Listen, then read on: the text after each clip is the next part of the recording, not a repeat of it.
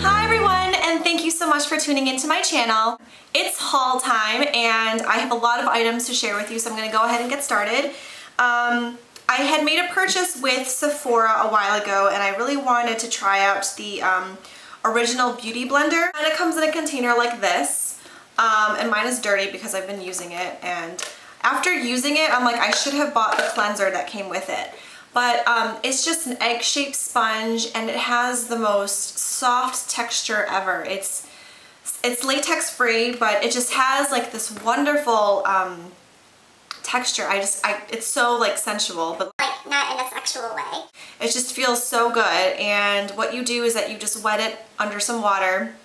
You actually get it waterlogged and then you squeeze all the excess out until it's just damp, and then you use this to stipple on your foundation, and I've really enjoyed this. The main reason for my purchase from Sephora was because I've decided just to go ahead and invest in a really good eye cream that will help the look of fine lines and wrinkles. So I had purchased the DDF Advanced Eye Firming Concealer. This is what the container looks like.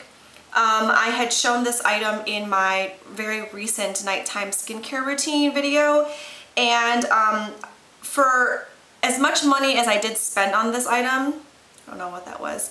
It's a plastic jar, so I kind of feel like it should be glass, so it can actually feel a little bit more luxurious and actually worth all the money that I had spent on it. But anyways, it comes like this, so you get like 0.5 fluid ounces, and it's just an off-white, heavy, thick cream. I've been using it for the past week and a half, and I haven't really seen any results yet, but I think I have to wait a little bit longer. The scent smells disgusting, but hopefully I can oversee that once, you know, I've been using this for at least a few weeks to see if I have any results. I'm very sad to say that my Sunny Bronzer, my NYC Sunny Bronzer, has been breaking me out, and so I've had lots of breakouts where I do contour. So I decided that I should probably just go ahead and invest in a different bronzer, a nice matte one just for contour. Lancome one in the color Sun Bath. And I really like the packaging, and I don't know if you guys can see this, but when you open the compact, it's totally worth it. Watch. And it stays like that, so you're not like fumbling with the compact to like hold it like this or hold it like this. It just stays open. It's a beautiful product. So with that, I finally became like a VIB, or chose the Tarte stuff. I don't know if I have everything in here. I don't. Oh well. One of the items in here is the Lip Surgence lipsticks in the matte finish, and it was like in this beautiful red color. It's okay. I really don't like the feeling of matte lipsticks. For retro looks, yes, it's very good, but I'm very underwhelmed with it. It also came with this Smooth Operator finishing powder, which I haven't used yet, but I think I might eventually. It comes also with a bronzer in the color Park Avenue Princess, and it's relatively matte, but there is definitely some noticeable shimmer in there. It's very, very small. It's very finely milled, and I'm not sure if I would use it particularly for contouring, but definitely just for all over color if and when I do decide to do that. The next item is this Emphasize Inner Rim Eye Pencil. So I guess it's just specially formulated for the waterline. And the last thing that was in here is a silicone-free primer with wrinkle rewind technology. So it's supposed to make me look younger, I guess. I haven't used it. I might. I should.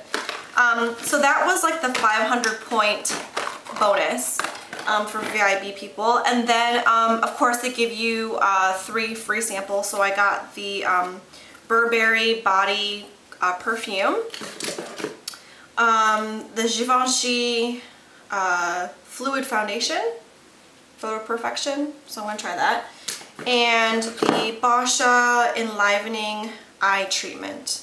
So that would be fun for like a to-go thing. Now some random products that I had purchased was some Maybelline things. I don't know, I'm all about Maybelline lately.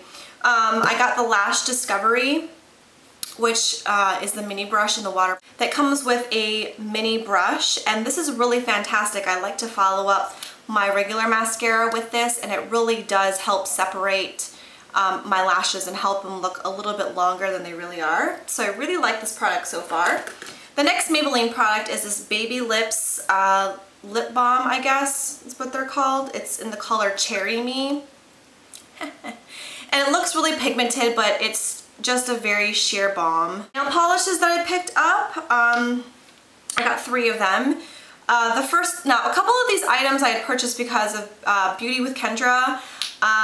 She is like the most influential person ever. Like, I feel like I always buy things after I watch her videos. So the first thing is this this nail polish in the color Aquadelic from China Glaze. And I love this. I wore it to work one day and I got so many compliments, and that's really fantastic. It's a great color. I absolutely adore it. I definitely recommend it for spring and summer. And the next 2 I got were Revlon and Sally Hansen, and the Revlon one is called Bold Sangria. And I don't have a shade like this. It's like an eggplant, but on your fingers it looks more like of a wine shade, but in the bottle it looks purpley. But sometimes like in the sun you can see more of the purple hint. It's gorgeous. And on top of that, for an accent nail, the Sally Hansen Hard as Nails Ice Queen Glitter looks awesome. So I really like that. Next, more Beauty by Kendra influences. I actually have fallen off the wagon for like taking a multivitamin, and so I went ahead and I picked up some from my health food store, so that's not very exciting, but you know, vitamins are good for you. But the one thing I did pick up was some fish oil capsules, and it's supposed to help with your skin and your hair, and I kind of need that stuff right now. So I've got these, and they're in the burp-free formula, so you may want to pick that up if you're interested in getting some fish oil caplets, because apparently you burp up the taste of fish oil and it's pretty nasty. Okay, so that's that. Went to MAC and Sephora, and at MAC I went there because I was running out of cleanse off oil, so I had purchased another one. And I also ended up picking up 2 different eyeshadows in the colors Sable, which I don't have a color like this, and I really wanted something that was kind of like a coppery shade, but more on the brown side.